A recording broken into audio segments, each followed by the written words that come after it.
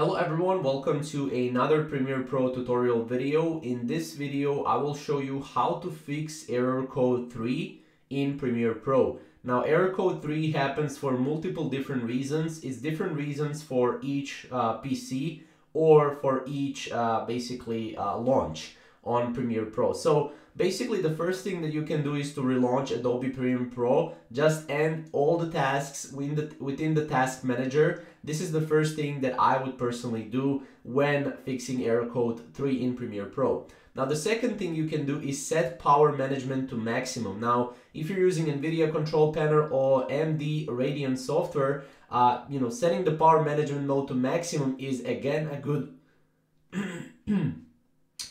good option for you. So to do so, step 1 is to right click on any empty space on your desktop and select NVIDIA control panel. Now from the left panel, hit manage 3D settings, and then from the right panel, you can find power management mode under settings and set it to prefer maximum performance.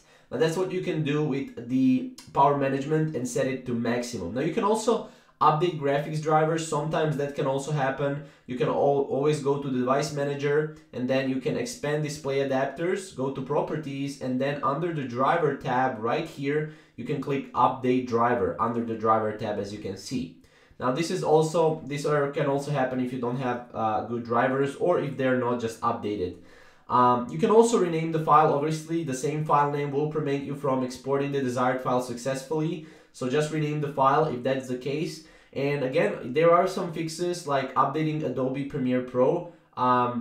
Hopefully that's not the issue, but usually that's not really the issue. You can also change encoding preferences here. If you go to video, encoding settings, and then set performance to software encoding, and then hit export, and then reset your app again, you should see that error code 3 Premiere Pro is gone. So that's pretty much how to fix this error code 3. You have different fixes for different issues. Again, it depends what issue it is because error code 3 is multiple different issues.